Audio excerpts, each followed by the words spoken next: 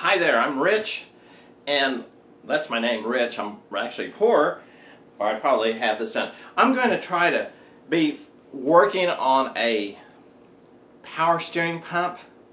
I'm not sure where it is. I'm not a mechanic. On a 2003 Buick Regal. I don't know where the reservoir to fill up the power steering, but I know it's leaking, it's making funny noises, and they say that's a good example. One of the things I'm going to have to do is move the passenger right front tire. I'm going to use some jack stands for holding up the car a little bit higher so I can crawl underneath it. One of the things I've learned, I thought, well, I'm going to have to get this wrench, I'm going to have to get that wrench. Well, most of the auto stores will let you use their equipment. Isn't that neat? You just put a down payment for it, you can get the equipment out. Some of the things that you might want to do is get some plastic gloves for your hands. Anytime you get any type of chemicals on your hands, even though you say you wipe it off, it absorbs into your bloodstreams, gets into your liver, and I've had some serious, in my age, I've had a lot of friends that said, well, due to the chemicals I was exposed to working on cars, I have this skin problem and stuff. So always wear rubber gloves. Also, you need some safety glasses. Things drop. The guy told me the other day, even battery acid can drop out of, so I use safety glasses. And to save the environment, you might want to use some cardboard, some type of pan to catch any type of solution might be dropping off from your power steering pump. And also, if there's another major spill, you can use kitty litter or floor dry.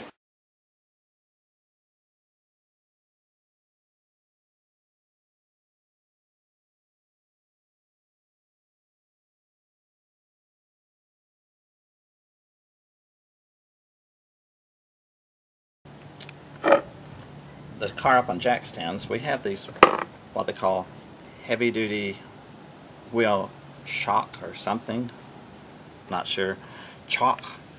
And what we want to do is sort of put these behind the tires to keep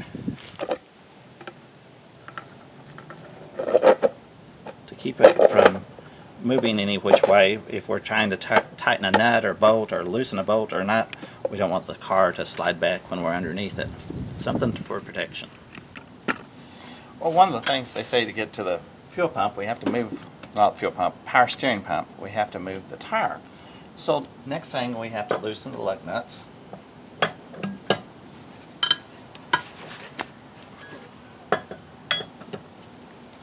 So we have to loosen the lug nuts to get to the power steering pump.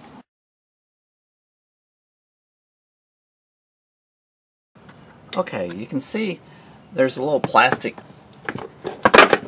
sort of little bolts or something that pops in here, and this is a really neat tool. I think it's in the upholstery area. I don't really know what you call it, but you can just pull it in there and just prop it out like that.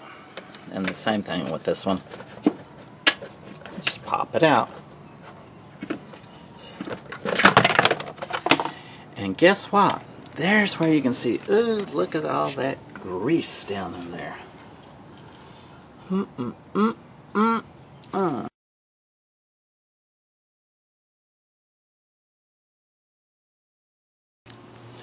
Well, I'd say make sure you have your pulley numbered, or a picture of how your pulleys are. I got this serpentine belt puller from AutoZone, and I'm just going to loosen it up. See, you loosen it up. You push, and the belt gets loose. And so you just take the belt off. I'm holding the camera, so I can't show you, but I'm just pushing this down, and the belt comes off. Alright, I'm looking down toward the power steering pump, and there's just a couple little things. I'm going to try to zoom in here. Right here, let's see, right above my finger, I'll try to find it on my, is a little clamp that you clamp your hose. You just unclamp that. I wonder why that's not clearing up. Okay, there it is. Well, two things. You have to unclamp this little clamp right here. To take this hose off, you just squeeze these two little things together and pull the part off. And then there's a nut up here. This is your high pressure line.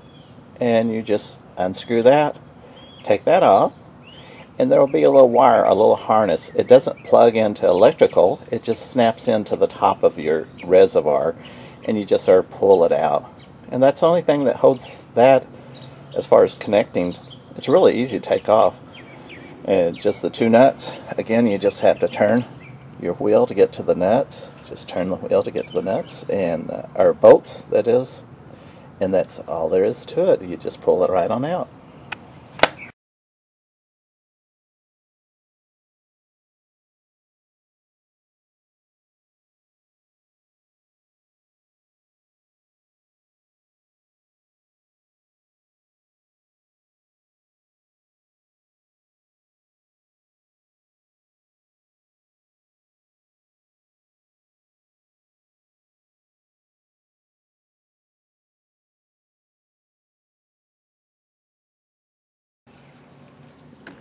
I don't know if you can see this or not.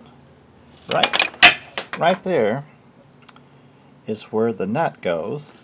You have a bolt, I mean it's not a bolt nut, but you turn this pulley back and forth until you get the hole lined up with your nut.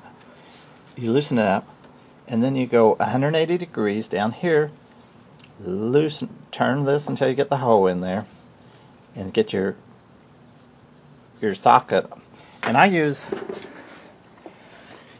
it hit my foot.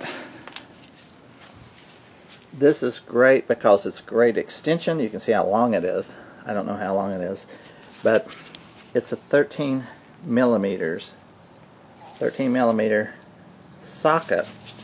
That way you don't have to have an extension or anything. I broke a small one trying to get it loose, but this one works out really great. I really didn't have to have too much torque to loosen it up, and it came out good. Another way you can look right in here, you can turn your pulley again and get this nut here, loosen it up, and then you just drop the whole device out, pull it out this way, or looking on this side, you pull it out this way, and you get your power steering pump out. It's just right up in here. So you just put this in between the hose of your pulley and get it on the nut, and just loosen it up and yank it off.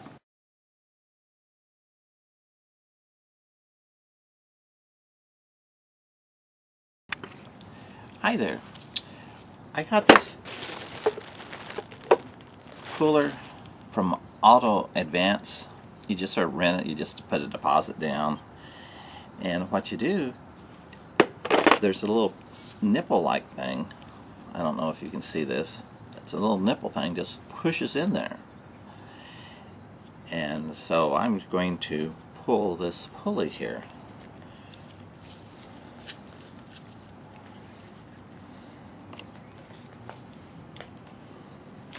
So I get two halves. I wish I remember how to do this.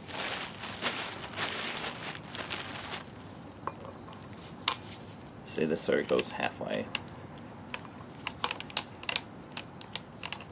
Or maybe this way.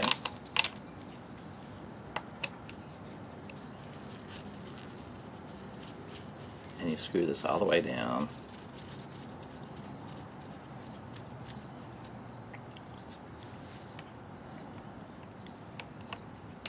And maybe this goes like that. And then you put this over this to sort of keep them together. So you're pushing this.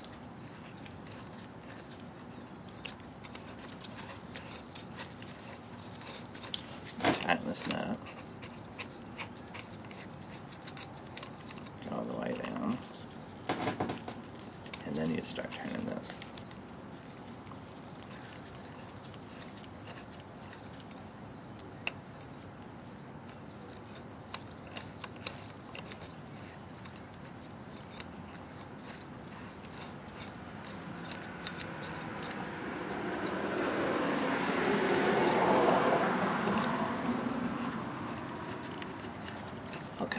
it starts pulling.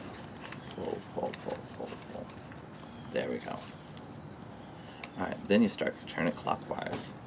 And that's going to push that little thing. Okay, I just got a little bit bigger wrench. Instead of this one, I got this one.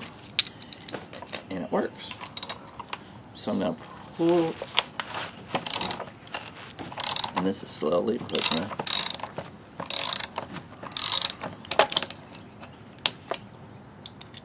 That's all there is to it.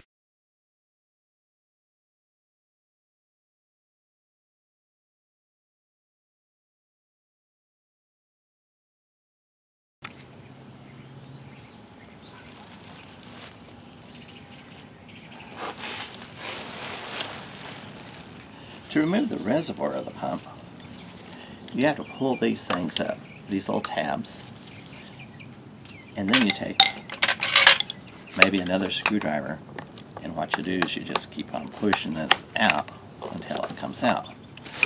It's really sort of difficult right at first, but it only goes one way. And start prying and just sliding it on out. Sort of a bear in a way. Take your pliers once you got it loose and start pulling.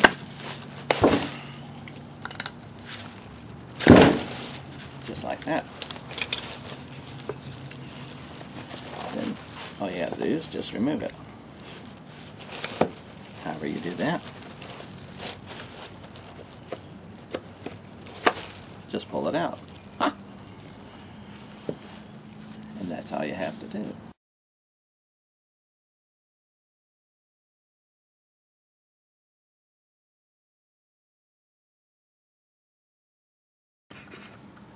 One of the things they give you is an O-ring, and you have to put this on your reservoir pump before, or put it on your reservoir before you put it on the power steering pump.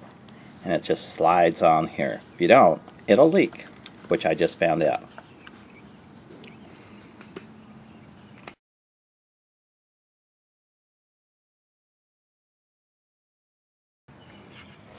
One of the things that you need to know is when you put the little O-ring in here, it goes to a little step right here, but make sure it's nice and smooth.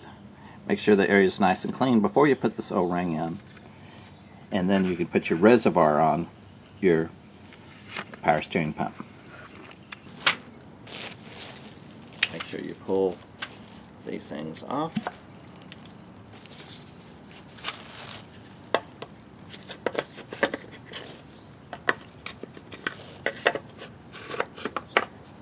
Only goes in one way. Once you have that on there, then you can slide your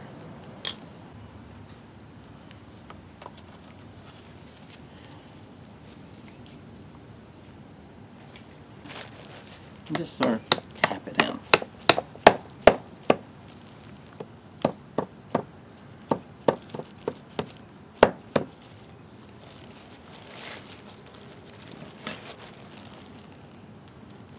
And if you notice, that thing goes down.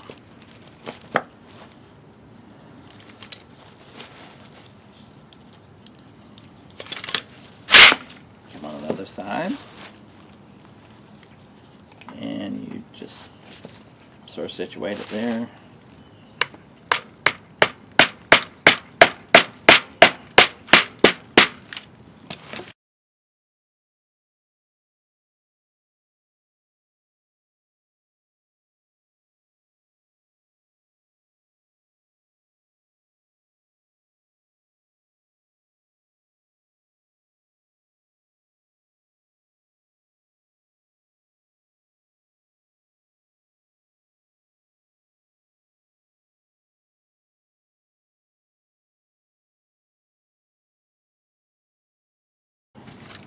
It looks like it's in good shape. So what we're going to do is just sort of tap it on. There. And it looks like we put this one and this one together. What do I need?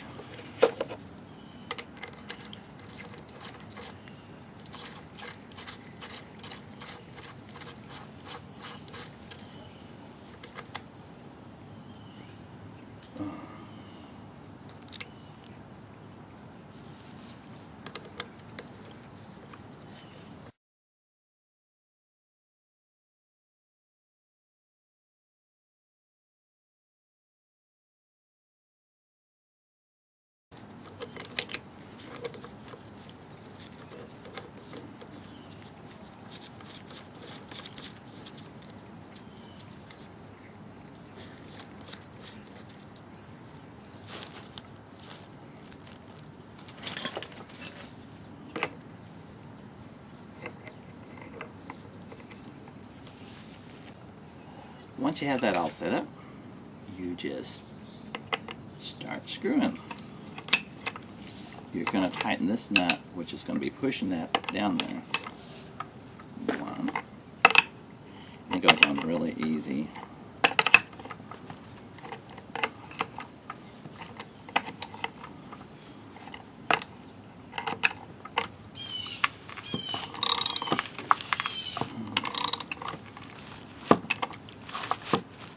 I want to just see how far down I am. It was pretty flush. The pump was pretty flush. Let's see if I can loosen this up now. And then just pick this up.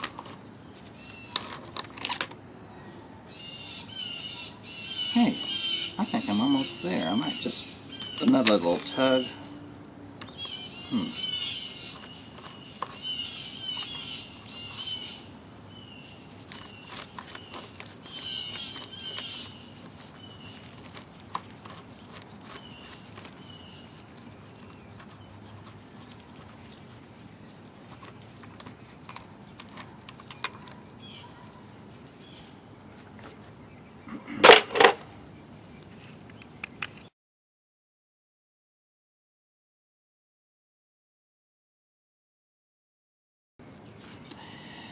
I have found that the best thing to do when you put these bolts on or take them off, one's on top, one's on bottom.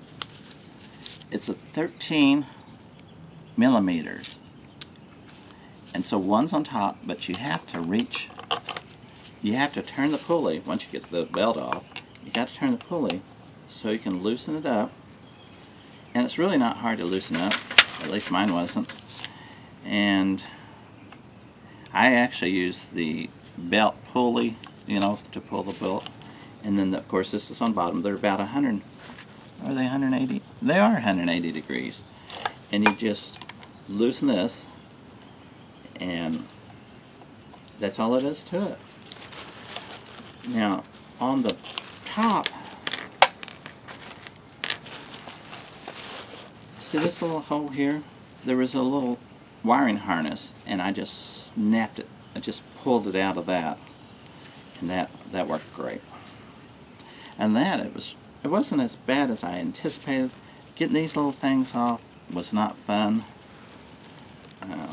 Be sure to wear your gloves. You don't want your skin to absorb. It goes into your kidney or liver and other parts. Try to wear protection as much as possible. Other than that, it wasn't a bad job. So now I'm getting ready to put it back on, and you take it off the same way. I did have to take it out through the front fender well, pull it out that way.